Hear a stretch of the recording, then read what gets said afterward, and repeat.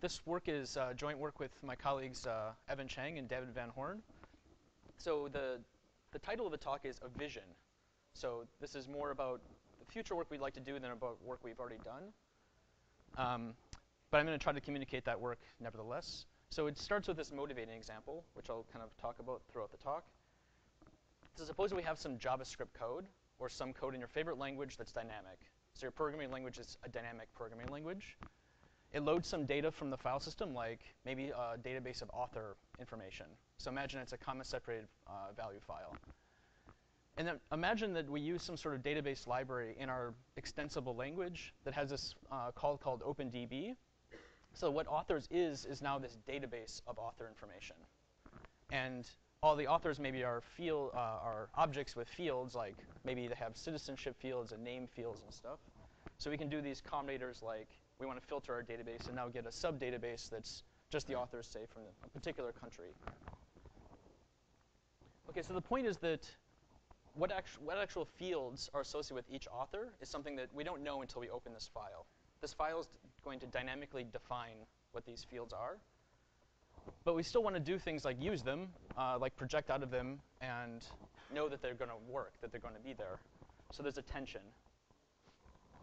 So I think there's this tension between software that's extensible, where it's easy to extend it with new behavior, new fields in this case, and software that's verified, where we know certain things are going to happen or not happen. So in a static phase, the sort of traditional viewpoint of programming languages is there's these phases, static and dynamic. And in a static phase, we require type information, but sometimes type information is information we don't have, like in the case of the database of authors. In the dynamic phase, it's going to provide us this information, this dynamic information, like the content of this author's file. But at this point, maybe it's too late. We can't type check anymore. We're already running our program. So that's the tension. So imagine we make this program a little bit longer now. And we keep alternating between these two modes. One mode is we're loading information from the outside world, like the file system. We're loading these files. And the other mode is we're using data type definitions that are in these files.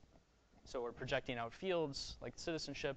Or maybe we're joining two databases, and this doesn't make sense unless these fields are in the databases, name and author. OK, so that's the motivating example, this 4-line example. And of course, it's not very interesting because there's only 4 lines. But you can imagine there's a bunch of hard work in between these lines, and we don't want to have to run our program over and over again to test it. OK, so this is the traditional view, I guess, like shown graphically, at least how I think of it. You have these lines, these 4 lines in your program. And you can have this choice. Either you're in the static phase or the dynamic phase. And in each phase, you're just running your program, either abstractly or concretely. And these balls or dots are supposed to represent concrete states my program is in, or sets of abstract states, or an abstract state of some kind. If I'm type checking, it would be like the types. OK, but now I want to kind of reorient our brains a little bit to start thinking about this 2-dimensional world. And now I've written this term phaseless analysis. The idea is that as I'm running my program concretely, that's the vertical dimension, through those 4 lines. At lines 1 and 3, I'm opening those databases with that information inside. And I'd like to sort of pause my program before it returns the database to the continuation. And at line 1, pause the program and check that the rest of the program is going to work. All the field projections that use that file authors are going to work. And the same thing for line 3. After I open books, there's 2 lines left to execute, I guess the remainder of 3 and then 4. And I'd like to verify those lines. And if there are more lines, I'd like to verify those as well. So let's go through this same picture again. I've got these record projections I'd like to verify. So intuitively, what happens is that while I'm running 1, concretely my virtual machine or whatever is running line 1, it's going to pause the VM execution and do something with lines 2, 3, and 4, the continuation. It's going to check some property about them, namely that these field projections work. And it can do that because at that moment, it's actually opened up that file and actually knows what fields are in that file. And I can resume execution, knowing that that first projection is going to work on line 2. And when I get to line 3, I can do a similar thing and pause execution and try to verify this remaining projection is going to work. And meanwhile, I've already verified this one. because I did that when I paused on line 1. OK, so more generally, I guess the vision that we have includes these two terms. One is progressive verification.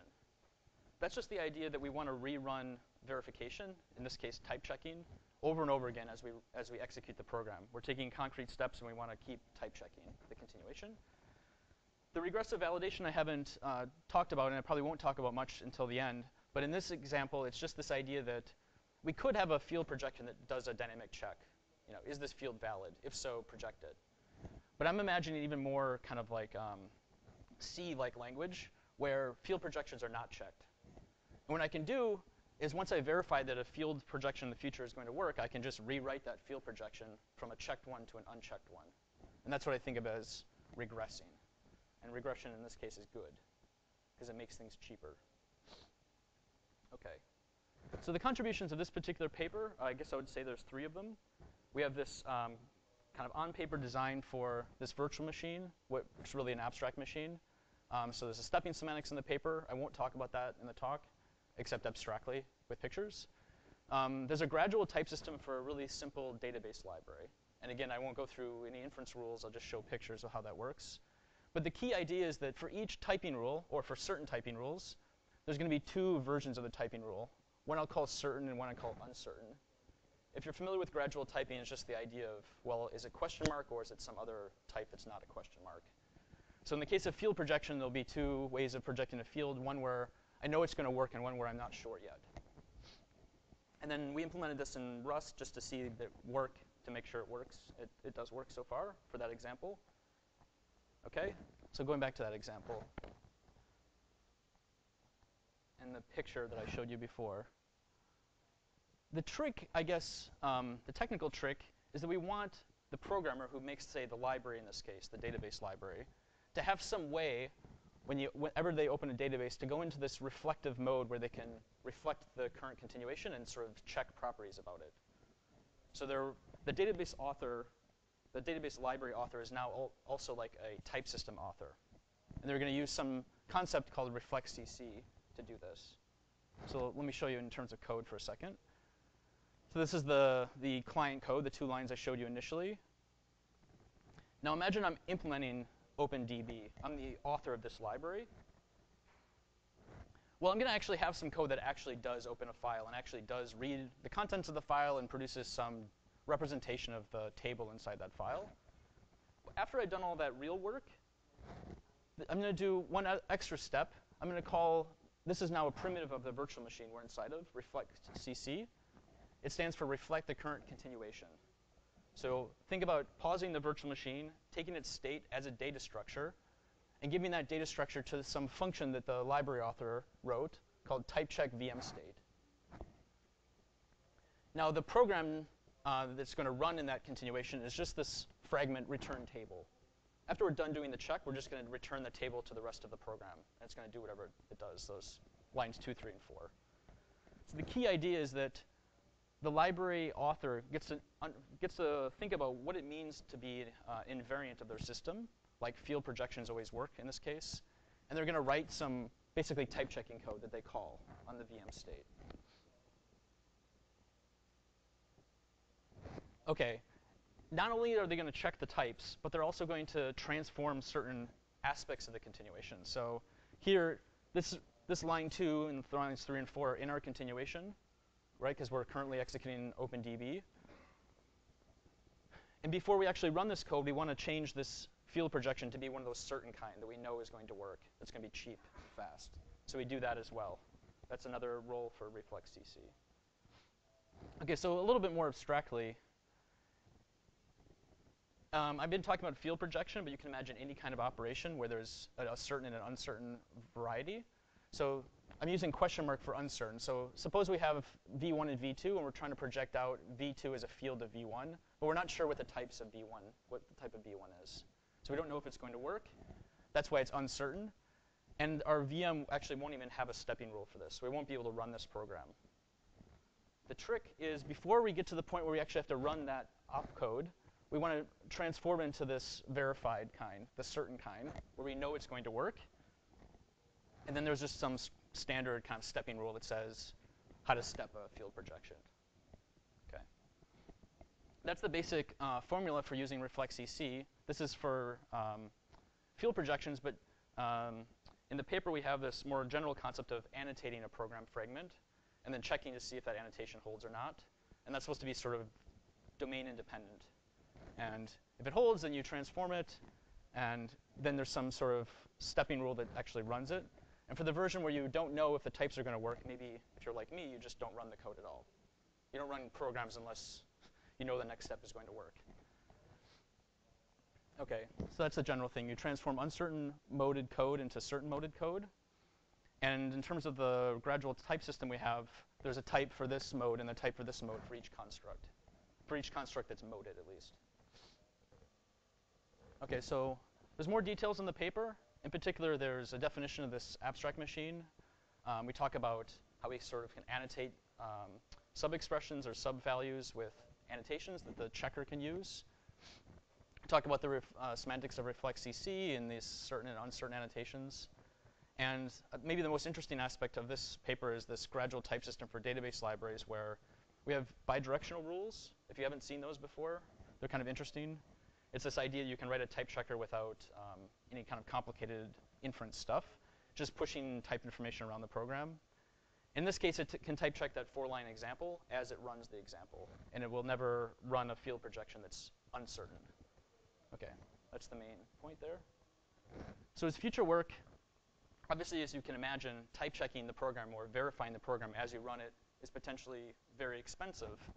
So one of the things we want to do is realize this idea of progressive verification with general purpose techniques for incremental computation, which is one of the main things I work on. So kind of more specifically, the key challenge here is to somehow cache what we're doing as we're running the program when we check it, and reuse that analysis work the next time we check more of the continuation. OK, the other thing is, as a library author, it's hard enough maybe to write a type checker, but how do I write an incremental type checker? That seems even harder. So another part of the future work is to come up with some version of ML or some meta language where you can write type checkers and they can be implicitly incremental. That's a pretty tall order. And the last thing is to have more interesting kind of regressive validation than just rewriting field checks. My colleague Evan has some existing work about doing that. So we want to integrate that. OK, so this is just a pictorial version of what progressive verification looks like.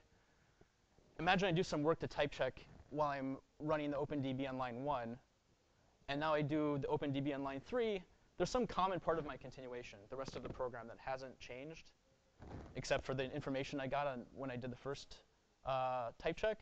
And I basically want to somehow propagate whatever that change is so I don't have to redo it a second time. OK, now I want to try to illustrate regressive validation, or the vision of it, but it's going to require a third dimension. So this is the concrete execution, down. And sideways is abstract execution. And now kind of coming out at you is this idea of different versions of the program. So we're running one version of the program. Then we pause, and we start to analyze it. And we decide, we can make the future of this, our continuation cheaper. So we rewrite our continuation to get a different one. And we resume with that one.